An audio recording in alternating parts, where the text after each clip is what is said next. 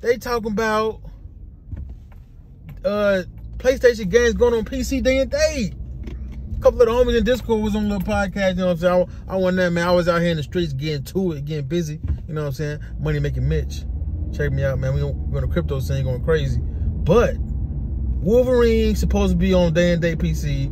Spider-Man 2, they talking about it might be because Spider-Man came on PC. I guess the Xbox gamers, that's their narrative now, you feel me? Oh, y'all games on PC, they not exclusive no more. Come on, if you ain't playing it, it's still exclusive. So do we count PC now as an exclusive?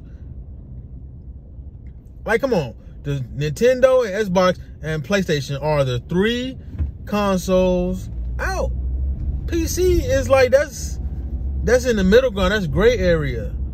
You know what I'm saying? You have to buy a PlayStation to play Spider-Man. Everybody got a PC. That's just bonus. That's the cherry on top. You feel me? But who cares anyway? Like, I see if y'all was getting games, Xbox people.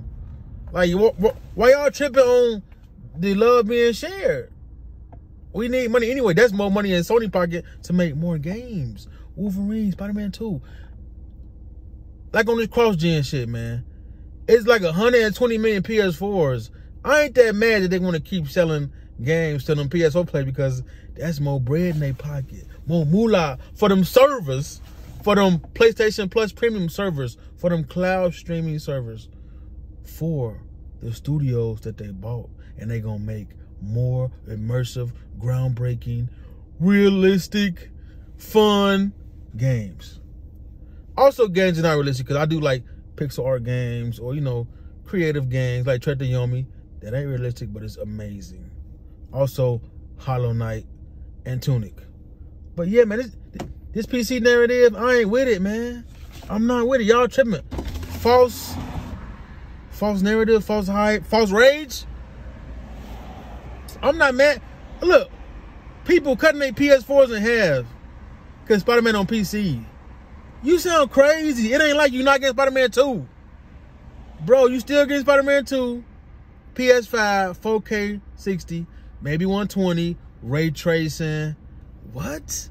Just because PC players have it too, it might not be day and date. Even if it is, more money in PlayStation pocket to make that Spider-Man 3, to make that Venom side game like Miles Morales. Who don't want a Venom side game like Miles Morales? That's more money for Insomniac. Y'all ain't thinking. You're not thinking. More them PC players, come on over and give me that moolah so we can put it towards that Venom side game. What? Go on, PC players. Fund Insomniac so we can make that Sunset Overdrive 2. What? PC players, go on buy The Last of Us 2 Factions on PC so we can fund that $90 next game. What? Woo! Y'all ain't thinking though. But okay, Phil Spencer, release that Crackdown 3, release that Heavy Halo on PC to fund what? To fund Game Pass for more indies, to fund these untalented. You know what, man? I'm gonna get Xbox a break. I'm gonna wait till June 12th to dog them out.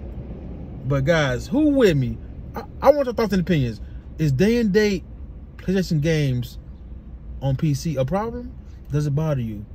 It don't bother me. Let me know, please. I need to know this. Or just false rage from the Xbox people. Because PC gonna be happy. And PS5 gamers or PS4 gamers, we cool them because we get the game regardless. And we get more money to make sequels or new games. So is it the Xbox people?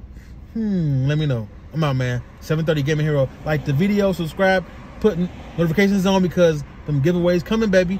Every week, $10 gift card. I'm out.